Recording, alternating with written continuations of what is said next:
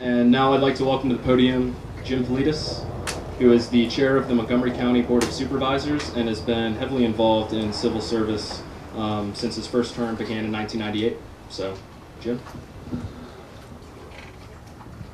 Thank you very much, and thank you for allowing me to speak in front of everybody today. It's a great day for a great organization, and it's good to have the entrepreneurial spirit be successful, and I'm sure this is only the beginning of more to come.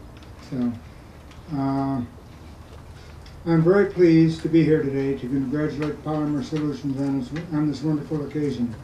I would also like to recognize the Blacksburg Town Council and my fellow board members. Our board members that are here are Bill Brown, and then we have our county administrator, Craig Meadows, and we have our treasurer here today, Richard Shelton. I'm sorry, I have a little trouble with my brain working sometimes.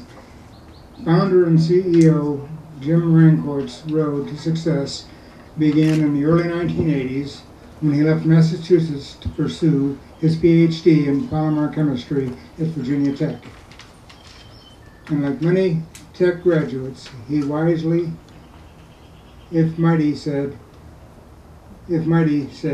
chose to stay in our community to pursue his passions and start a business.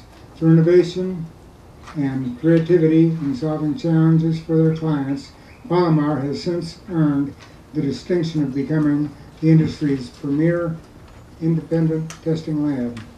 Your recent addition of more offices, lab space, and temperature control room is just the latest milestones in your rapid growth.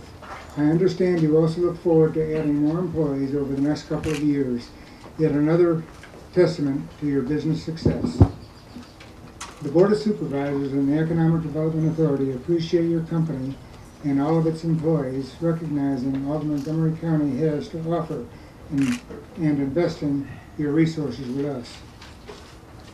We look forward to Polymer's many years of growth and prosperity in Montgomery County. Again, thank you for choosing Montgomery County.